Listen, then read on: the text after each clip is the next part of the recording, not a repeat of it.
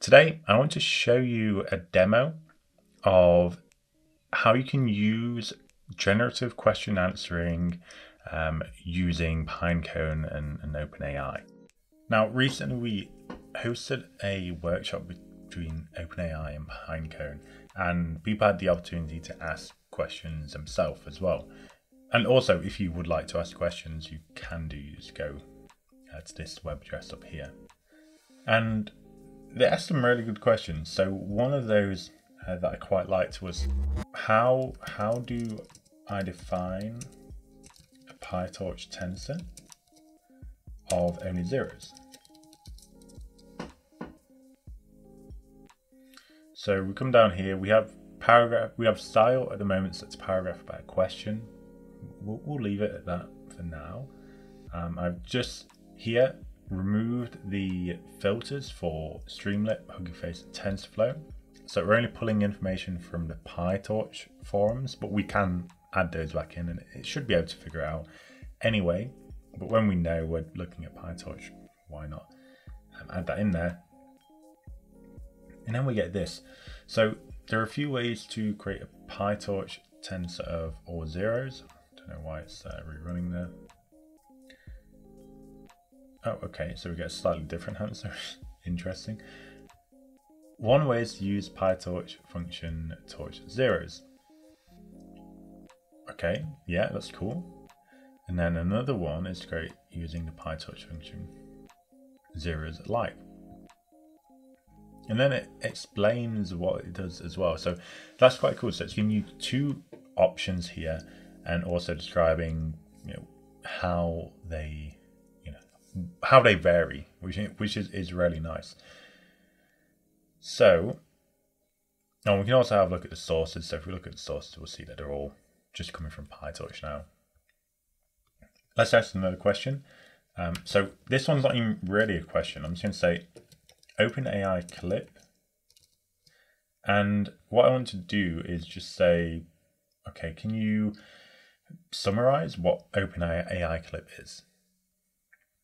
So we'll come down here. Let's see what it returns. Cool. So OpenAI clip is a contrastive language image pre-training model that sees pairs of images and text and returns a matrix of cosine similarity between text and each image. Okay, that's cool. So written in PyTorch, uses BCE loss. Wow. Yeah, it's really cool. So that's just a paragraph, and then we can also, I want to summarize the problems that people have. So essentially this is going to summarize the problems that it sees in the context. So when people are asking questions, it's going to summarize those problems that people are having given that particular topic of OpenAI clip. So we'll come down. It just says this post originally published on that site. Can I rerun? See if it comes up. Anything? Actually, so we're just going from PyTorch. It's probably not a good idea. We should probably include Hugging Face in there and maybe TensorFlow as well. Okay.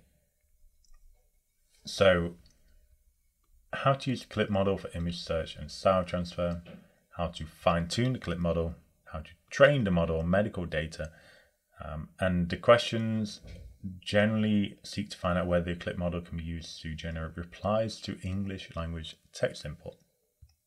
So that's really cool. So, and you can see where it's coming from here. So OpenAI's clip for image search, style transfer, and so on.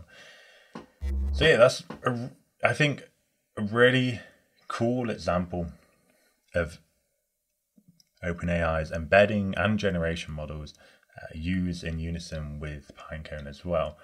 So I want to just show you a little bit of how that works. So over on the left here, we have the indexing dataset stage. So this starts with scraping data from different websites. So we use the forum websites, so PyTorch, for example, here, and also all the ones that you saw over here. So Streamlit, PyTorch, Hugging Face, and TensorFlow. So I scraped all of those, and that resulted in these 4 JSON line files. Now, let me show you what they look like. And we just have these lines of all this information. We have the thread. So we have, okay, the doc, so it's coming from the category, which is vision in this case, the thread that it's coming from. So like the topic of the conversation in the PyTorch forums, the actual link to it, the question, and then we have a load of like answers basically, or just responses to the question. So we have those, and this is what you end up seeing here. So here I've just concatenated them all together, and then we return over to here, and we feed all of those into an OpenAI embedding model.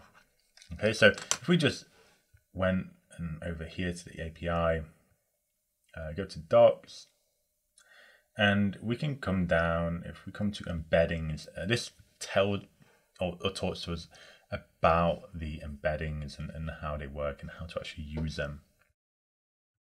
So yeah, I mean, if you want to have a look at that, you can do, but we're going to see this in a moment anyway. So switching back over to code, if we come down a little bit, so here we're cleaning it up. One thing you can do is that the tokenizer for GPT-3, the embedding model, is similar to GPT-2 tokenizer. So we can actually download the tokenizer from transformers and check roughly how many tokens we're going to have in when we're feeding it through to the OpenAI API. So we go down, and then here we can go ahead and actually get some embeddings. So all we're doing here, we get the get embeddings endpoint, which is from, if I just write this in, it's just a pip install OpenAI. And you do need an account everything for this, so I'm just pointing that out. You also need a API or API key here.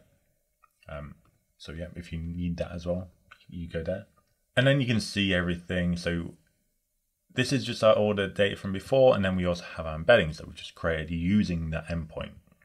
Okay, and then we're just saving them to this QA embeddings Parquet file.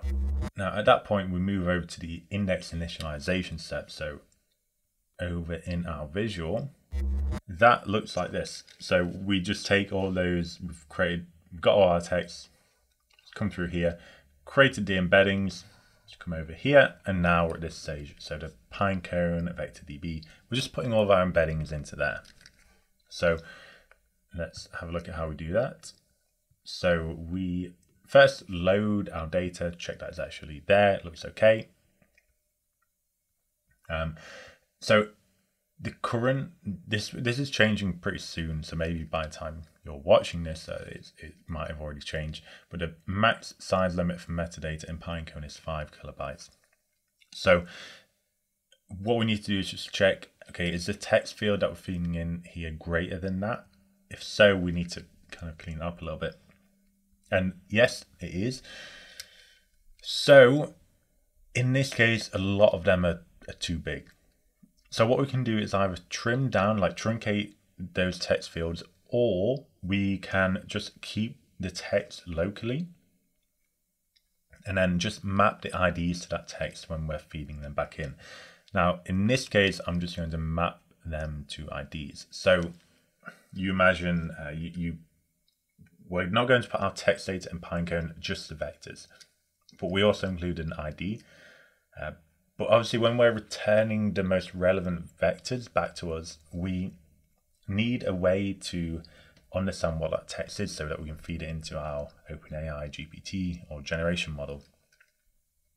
So we need a way to go from those IDs to the original text, which is all we're doing here. So I'm getting the IDs, or I'm creating an ID, which is literally just numbers. Like nothing special. It doesn't have to be anything special.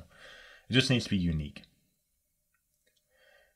And then after we've created those IDs, I'm just initializing the index. You can do this before or after if you want. It doesn't really matter, but we do need to make sure that we're using the cosine metric and also using the correct dimensionality. So we have our embeddings that we've created up here. And here we're just saying, okay, use the dimensionality that is of those embeddings. So I think, I'm not sure how much it is for the query model. It might be something like 2048 dimensionality vectors, but I'm not sure. Actually, we can have a quick look. So go to the Pinecone console, OpenAI. Okay, so it's 4096 dimensions. Cool. So we do that, and then we just connect to our index after we've created it here. Okay, so we create our index. At that point, we can then begin to populate the index with the embeddings that we created from OpenAI. So that's all I'm doing here. We're doing in batches of 32. So what we're doing is including the ID and then the embedding, and then we're also including metadata. So this is pretty important if we want to do any filtering, or we can see here we've got docs, category, and thread, and also the link. That's really important for our app because we're including all this information in the sources section that we saw before. We have a look here. We can see we have these sources. So we have the docs followed by the category, followed by the name of the thread. And also if we click on it here, it will take us through to the thread. So all of that metadata that we specified there is used to build that sort of sources section there. And then finally, so I mentioned before, Pinecone isn't going to, at this point, handle all of that text information. So all I do is create another data set which contains the ID to text mappings, and then just save that file in a JSON file. And nothing crazy there. Okay. So that we just went through was this bit here, which seems like very little for what we just spoke about, but yeah, that bit there. So we're now kind of done with the indexing part, so we can like cross that off. We're fine, we've indexed everything. We only need to repeat this again if we're adding more data to our tool. And then we go over to the querying bit. So here we're going to query. This is what the users are going to be doing. So we enter this search term, how to use gradient tape and TensorFlow, is what I mentioned before. And if we were going to go through that, it would look like this. Okay, so we have the mappings that we have here. So that's the ID text. We connect to OpenAI, and then we use this get embedding to actually create our embeddings. We don't run that here though. We load our Pinecone index over here, and then we just define a function that is going to use OpenAI to create the query embedding. And then we use that query embedding to retrieve the most relevant context from Pinecone. And then we feed them back into the generation model and retrieve an answer. Okay, so get the embedding. Where is that? So here you can see. So this size here is a query model. You can see that there. And then we're querying Pinecone here. And then we're just going through all of those that we've got, and we're creating like a really big string of context, which you can see here actually. So you see we have create context. How do I use a gradient tapes and TensorFlow? And this creates the context, but this isn't the answer, or this isn't the question that we're going to ask to the next generative model.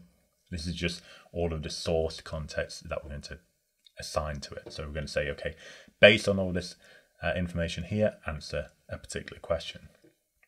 So let's go down, and can we see, okay, here are the sort of questions we're going to ask. So conservative Q&A.